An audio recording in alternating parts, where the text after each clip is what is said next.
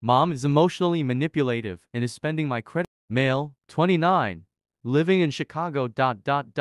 So my mother and father have been going through a divorce for over 5 years. My dad has the money. My mom does not, and it seems to be going on for so long because they cannot come to a settlement number. My mom thinks she deserves half of his money even though she signed a prenup agreement. Fast forward to today.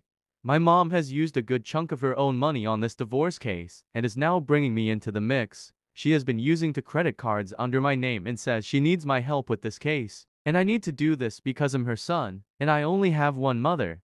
With these two credit cards there's currently $10,000 in debt due to lawyer fees. But this is all under my name, my social and my credit report. I initially said I would help her with one credit card cause I understand this is a tough situation but we have to open, cause she recently opened the second one without telling me, so there's that. Every time I mention she needs to start paying more off, she gets very defensive and turn around the argument on me saying your father is trying to kill me and you're going to just sit there and let him do that. This situation has given me a lot of anxiety, as my mom has constantly tried to pin me against my dad in this situation. She said I should have no contact with him at all during this and that I should only be on her side. In about 2 to 3 years I'm looking to buy a house with my girlfriend and I'm very worried that my mom, with her back against the wall, could do something detrimental to my credit. 2 credit cards, 10,000 in debt, and 1 credit card open behind my back. At what point do I have to take family out of the situation and look at it from a human to human lens? I really need some advice as this is a very complicated situation, but I do feel I need to do what's best for me without feeling guilty. Would really appreciate some advice from this group. Entitled Grandma wanted to reconnect after verbally abusing me and my sons. Not entirely sure this is the right place for this, but I'll post it here and see. This happened years ago, but I figured I'd share it now that it's so far in the past. Backstory: my 34F, now 10-year-old, was born with multiple disabilities and spent the majority of his first 2 years in and out of the hospital. He's been in a wheelchair since he was old enough to use one. I had broken up with his dad before I found out I was pregnant, but for ease of identification we will just say my Sil brought her two daughters and his mom to visit us at the hospital when my son was 6 months. She and her daughters took turns holding my son and cooing over him like a good aunt and cousins. It got to Grandma's turn and she refused, stating why would I want to hold a king cripple? I don't even believe he's my grandson since my son would never have a kid with such a fat cow. And her other kids are D too. Before I could say a word, Sil jumped to our defense and shouted for security to escort Grandma out and told her to find her own way home. Sil apologized profusely and we spent another half hour just chatting before they left. I had zero contact with Grandma until my son was about 4.5. That's where this story begins. My ex wasn't the best father, and honestly this was probably the least traumatizing situation he put us through. We've been no contact with him since 2020, but that's a story for another day. So he reached out when my son was about 4.5 and begged to take him to see his mom.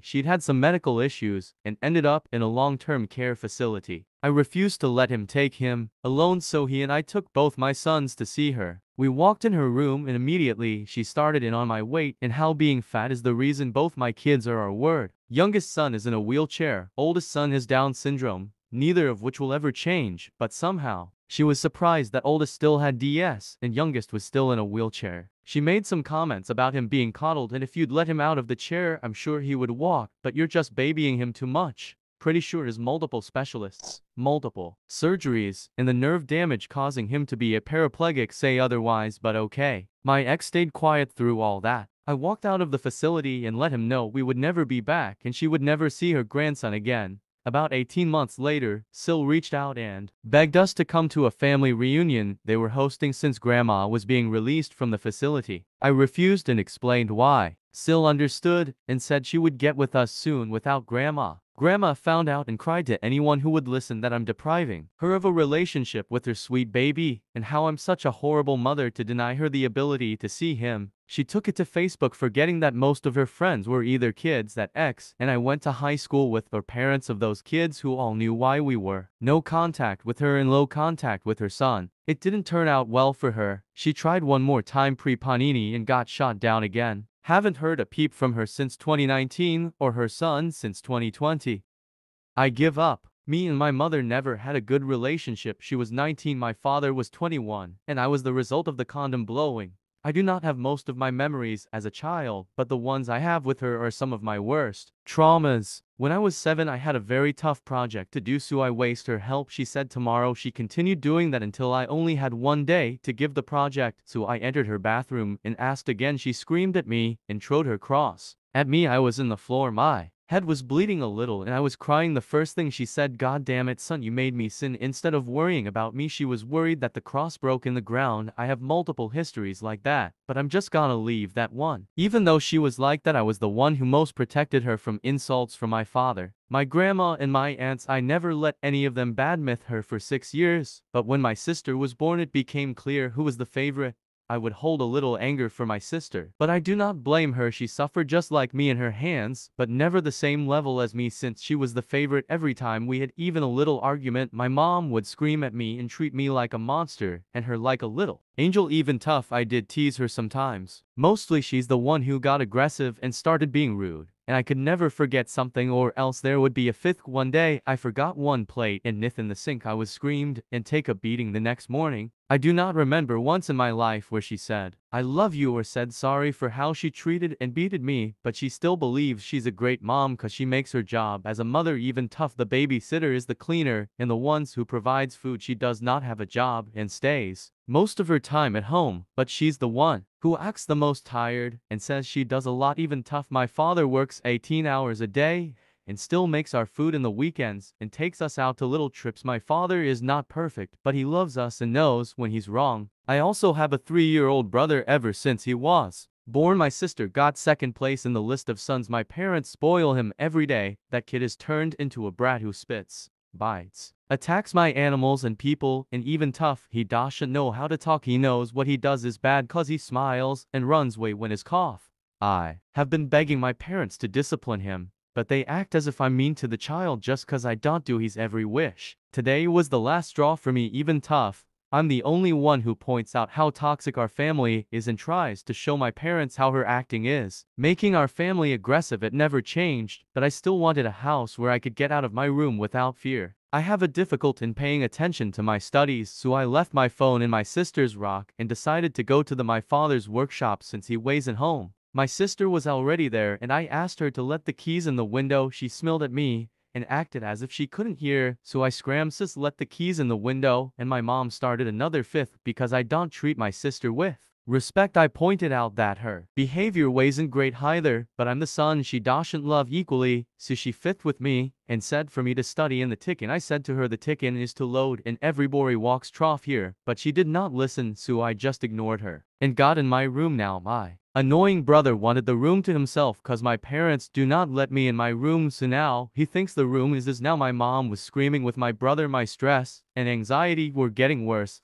I was sending a SOS to my father trough the computer until she opened my door with her key, and now the usual weekend was happening. I was in the wall screaming for her to let me go while she was treating me and doing the usual of screaming to my face and calling me names. My anxiety and stress were worse than usual, and when I'm like that I can't stop talking and arguing with her. Even tough, it would be better if I did. Now she just threw me at my sister's room and I was crying and I couldn't stop scratching myself or talking to myself. Then it was time to the baby to sleep. I was again thrown to room from room, and the fifth got back. I was tired, my heart was beating too fast, I couldn't breath properly, so I just begged her to leave. But she's a piece of shit who likes being with, so she stayed cause she knew I would get worse. And it happened. I snapped and tried to push her out of my room without hurting her, but she stayed, so I put on my clothes and tried to leave to my grandma's house, but she didn't let me. Now she was slapping and pushing me around. My sister was begging her to stop, and the babysitter was trying to make me and her calm down, but she continued and continued. I locked myself at the bathroom while she now was trying to also make me sister anxious, so she would break down. I do not know how can a mother treat her children like that.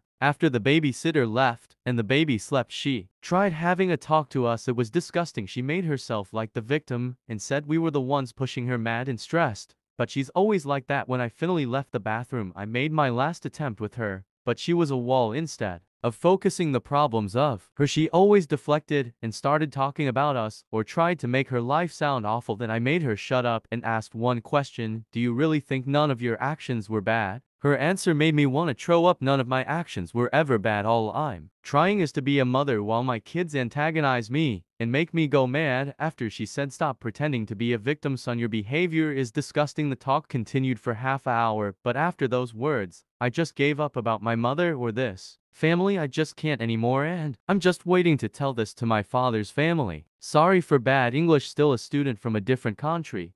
I hope you liked my stories.